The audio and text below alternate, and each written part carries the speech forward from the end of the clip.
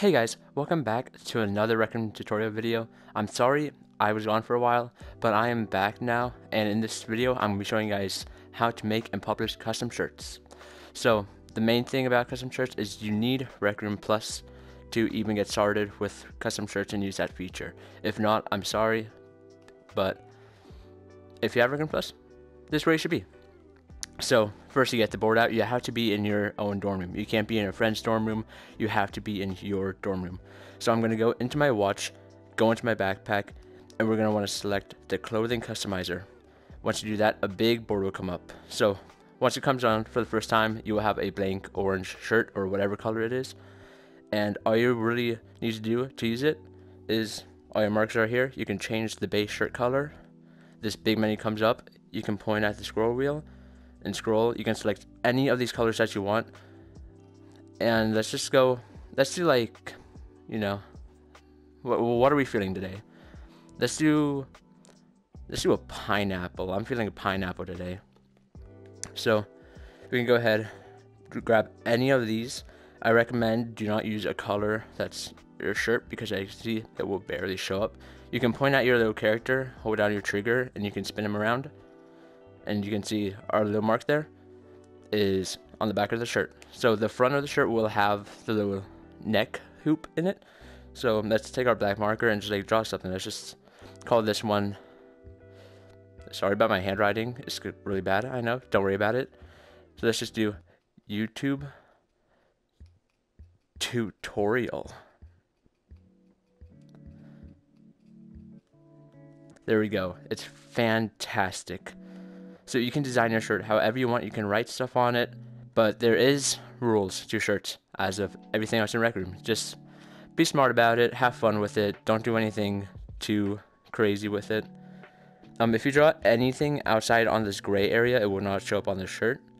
So as you can see, I did put a little bit, but it doesn't matter because all that other stuff doesn't show up. It's just that little bit. You can obviously erase it. Now, you can also spawn in your own markers using the maker pen and your own erasers, and you can size erasers, so you're not limited to just these drawing tools. So let's just like fill in the bottom with like some black, just add some design. Right, I'm feeling black stripe right there. Unfortunately, you cannot color in the sides, so if you try the sides, it will not work. And you can see we can line up directly to the back. And I am no artist in any means. So there we go. We got like a little black belt with our YouTube tutorial shirt. So once you finish designing your shirt, how you publish your shirt, you want to press on create. You can obviously save your shirt and it will save your progress on your shirt if you want to get off or maybe go join a friend for a little bit, just take a little break. But we're going to press on create and your watch menu will open. So we can put in a name of the shirt. I'm just going to name it tutorial because it's a YouTube tutorial shirt. And description, we can also put down tutorial. Sometimes it will glitch and doesn't show text, but it's there. You can see the character count up there. And scroll down, we want to press this drop down menu so everyone can see it, and then we can put in our price that we want to sell it at here. So it can be anywhere between 1,000 and 10,000 tokens. So I'll go in between for 5,000. Once you do that, oh, I apologize. It has to be 10 characters for the description. Tutorial, vid. Awesome. So once you meet all the requirements for 10 characters, 3 characters for the name, clothing cost, permissions to everyone, you can save it. And once you save it, it's going to be published. So I'm not going to publish this one. Actually, yes, I will publish this one. I'll just take it down. So I will save it. As you can see, make sure that there's no sexual content, discriminatory content, or illegal content on this shirt, because you will be punished for it. So press create shirt, it will say creating, and once it's done loading, success. You finally have your first published shirt. So people can buy these shirts. You can go on the Inking Discord. I'll link the Inking Discord in the description below. There you can submit it to be a featured shirt. The featured submissions are always changing for subjects, such as the most recent change, dorm rooms and inventions. I won't go into that, but this could be an outdated way in the future to get it featured, but people can still see it without it being featured. So now, if I go up here, click on my profile,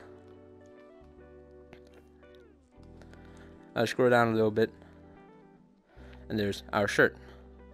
So now, if you do want to remove a shirt, you can go into your watch, go to your shirt, press edit, and you can go ahead and delete that shirt. Success. And that is everything you need to know about making and publishing your custom shirt. Again, I'm sorry if you do not have RecRoom Plus. It is a requirement that you do. But I hope you guys enjoyed this tutorial video. If you want me to do tutorials on any subject, anything, leave it in the comments below and I will get to your comments. If you have any questions for me or anything for me, leave it in the comments. That's everything for the tutorial, guys, and I'll see you guys in a future tutorial. Goodbye. That was cheesy. No, I can do a better one. Bye.